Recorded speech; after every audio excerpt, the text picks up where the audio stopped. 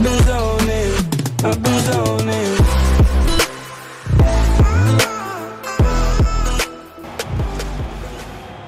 Hello everyone and welcome to my YouTube channel.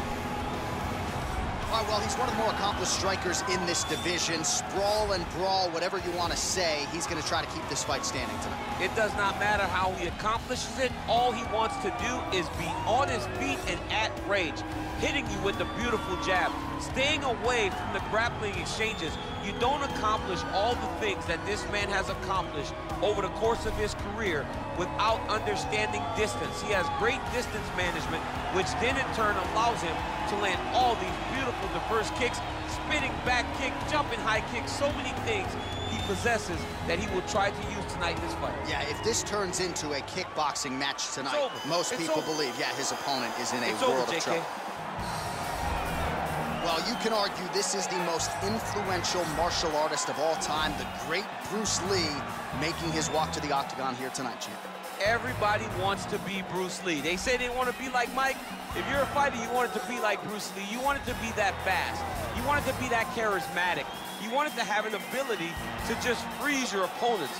Your speed, your movement, just the diversity in the attacks that you can give your opponents would just confuse people. I mean, I watched him beat a 7-foot Kareem Abdul-Jabbar to stay undefeated. Right. If you can do that, you can do anything. I fear not the man who has practiced 10,000 kicks once, but I fear the man who has practiced one kick 10,000 times. Bruce Lee in a nutshell. Just so wise. Our tail of the tape for this, our main event of the evening.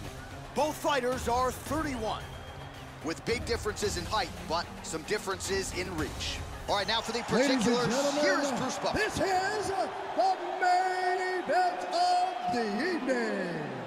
When the action begins, our referee in charge of the octagon, Yves Levine. And now, this is the moment you've all been waiting for. Live from the sold-out Madison Square Garden Arena in New York City,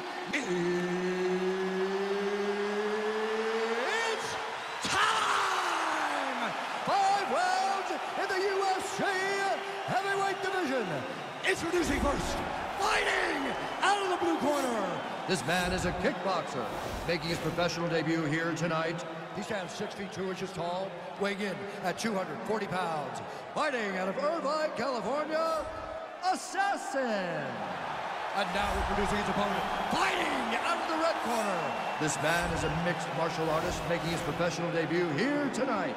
He stands 5 feet 7 inches tall, weighing in at 145 pounds. Fighting out of Los Angeles, California, USA, Bruce the Dragon Lee.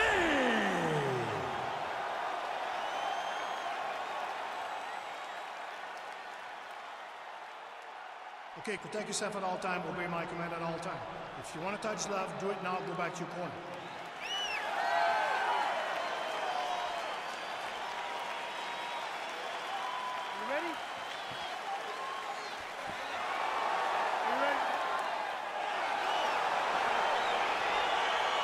All right, crowd getting excited as this fight gets underway, and you hate to call any fighter on this UFC roster a specialist, but on one side, you have a definite striker taking on a true 5-tool. And you see a guy in the striker who knows exactly who he is. He knows where the fight needs to be. He knows what he has to do in order to be successful. Let's see if he can keep his opponent off of him. Well, we talked about his reach advantage off the top. Made good use of it there with that punch, DC. Oh, that's a good strike there by Lee.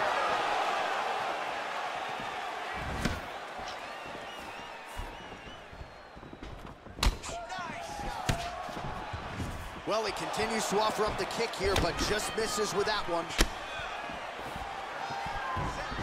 Well, perhaps a sign of things to come as he lands a kick there. Nice kick landed by this gentleman.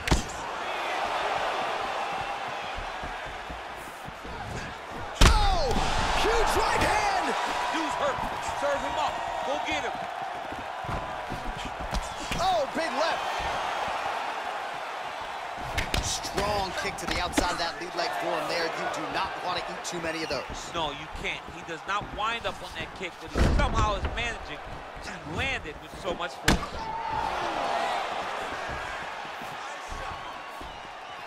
All right, so the taller fighter lands at me, and Daniel Cormier to my right, I can hear him saying, I wish I was a little bit taller.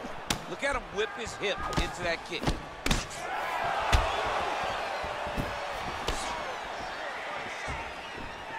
Missed with that jab attempted. Whoa! What a fantastic strike to throw at the exact right moment. He deserves this moment. Go finish this fight. All right, he engages in the single collar tie. Over and over, he's landing these big body kicks. Flush knee to the body. Oh! Oh, he's hurt bad. He's hurt bad, John. He's got to press him. He's got to go chase that finish down now. Oh, he might be out.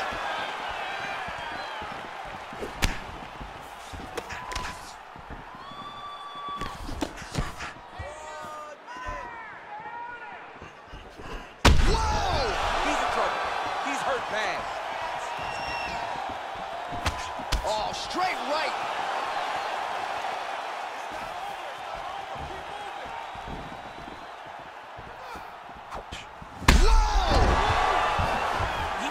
Looking to finish now because he's got his opponent hurt very bad. Oh, he might be out.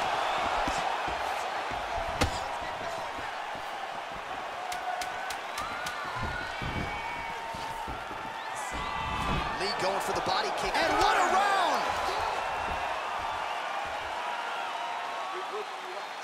Take a little bit of a beating that night. That's all right. That's what we trained for. That was his best shots. You took them no problem. I need you to get back out there. All right, so there is the horn. At times in that previous round, I didn't think we'd get here after that head kick nearly had him out of there. It was a good round leading up to that. But when you take a head kick like that, when your opponent gets your entire body into that kick, usually the night's over. Very tough to still be standing, but he can't take many more like that.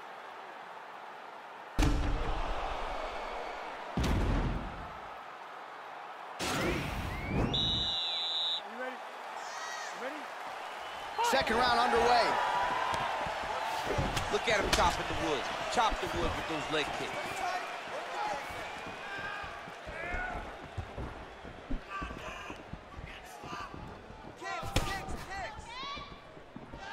Big punch lands over the top. How's he gonna follow this one up? Oh, and he caught the kick. Whoa! Dude's hurt. Serve him up.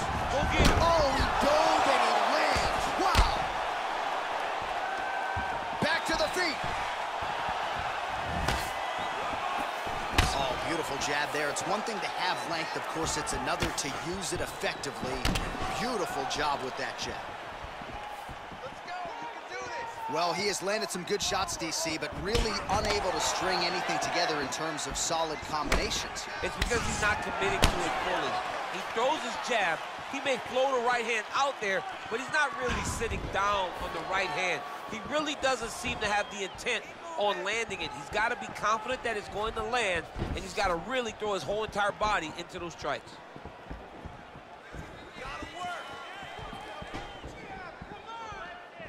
Oh, and he lands yet another flush knee. That's going to leave a mark. And again, when you're using... Oh! What a fantastic strike to throw at the exact right moment. He deserves this moment. Go finish this fight. Well, a really good second round for him thus far. After a somewhat lackluster first round, he has found the rhythm and found his striking range. Scary proposition for the opponent now here in round two.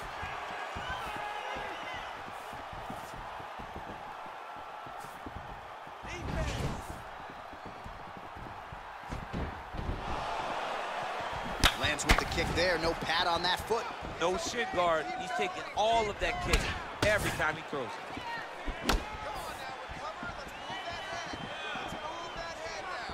Oh, and he connects there pretty nice. Oh!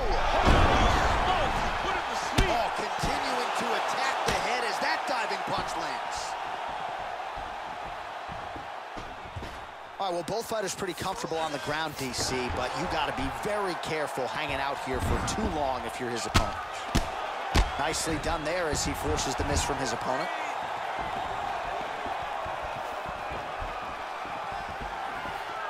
He's throwing. Oh! He's out! He's done. He's done. Just the way he drew it up as he gets the knockout victory here tonight. It's hard to land a strike more flush than he did right there, and I'm not even sure the opponent saw it coming. So he'll see the replay and probably shake his head, but ultimately this is a huge result and a huge win for that fighter here tonight. All right, let's get you some replays now. Certainly a lot for our replay guys to work with in the truck. This was a clinic tonight in terms of mixed martial arts acumen in every realm of the game. And once he got to the top, he started to land brutal ground and pound until the fight was called off. Just a dominant performance from the top position. Now we go inside the octagon. Bruce Buffer with the official decision. Ladies and gentlemen, referee Yves Levine has called a stop to this contest at 4 minutes, 20 seconds of round number 2. Declaring the winner by knockout assassin. Oh, well, there he is after a huge knockout win tonight. You going to the after party or what? I mean, I'm heading over there right now, John. I'm asking the producer. Thank you for watching. Please wait for more videos. See you soon. Not only because of the knockout, but that extra bonus check.